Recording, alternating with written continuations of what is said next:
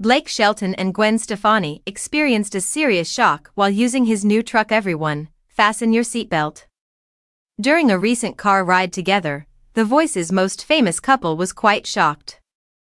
Gwen Stefani posted a selfie video of herself and her husband, Blake Shelton, operating their new truck on TikTok on October 19. Fortunately, Shelton kindly clarified in the video that the couple's shock was constructive. "I just got a new truck and we don't know how to work the stereo, so we're both trying to figure out the stereo," Shelton said. "And then it went off, and I said, 'What are you doing?' And you go, 'Well, I was trying to find Kiss FM to see if I can hear my new song on there.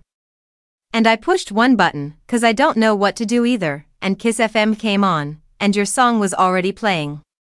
Stefani's latest track, Somebody Else's, dropped just a few days ago and is the second single off her upcoming album, Bouquet, scheduled for release on November 15.